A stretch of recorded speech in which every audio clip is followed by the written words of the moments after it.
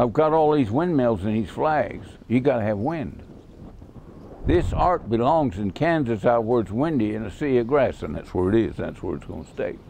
I got this right here, along here, is the biggest tourist attraction west of Wichita, Kansas. It is. Bigger than Boot Hill. So what?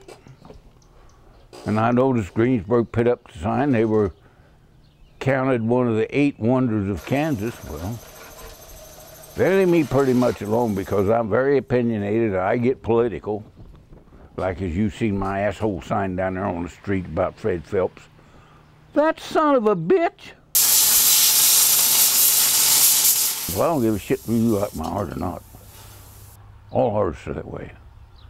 A good artist will never ask you how you like something because he doesn't give a shit.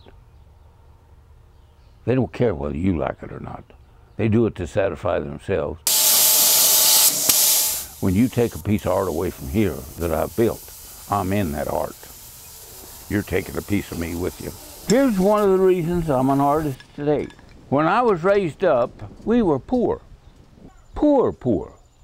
And I was in the 3rd or 4th grade, and this teacher said, draw a picture of a cow.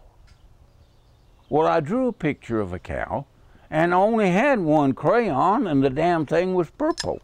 So I colored it purple. You know, if you do art, that's in your mind.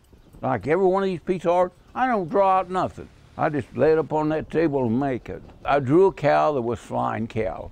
And this damn teacher held it up in front of the class and ridiculed the hell out of it. Like, look what Myron T. did. Art teachers probably destroy more artists than they create, really.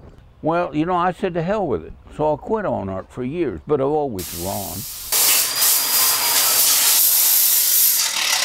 So I bought this purple cow at an auction someplace. I just bought it. There's my purple cow. And that is one of my most favorite stories. When you do this kind of art, to hell with fit, you make it look rough. One thing you always got to remember going through this life, you cannot fix stupid. Remember that.